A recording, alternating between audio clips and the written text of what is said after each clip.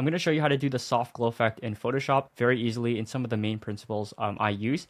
The first thing you want to do is duplicate your layer. You can press Command or Control J, or you can hold Alt or Option and just drag up or down and it'll duplicate. You want to work on the top layer, and at first you want to set it as screen. If your photo is too bright, it's very hard to actually do this effect because of the nature of this blend mode. This blend mode makes it like brighter. So go over to filter, go over to blur and Gaussian blur. In here you'll see the effect right away. You don't want it to be too little where there's no effect, and you don't want it in this in-between area where you can sort of see the blocks or the blobs of like the blur. And right away you can lower it if you want, and we can see the before and after. It already looks pretty cool. If you want to erase some parts, it's very easy. Go over to add layer mask in the bottom right, select your brush and make sure it's black. Select the brush tool and set the hardness at 0 and the opacity at like 50. And here you can go over the parts that you want to delete basically. So maybe some areas around the hair, something like that. You can also just bring down the curves a little.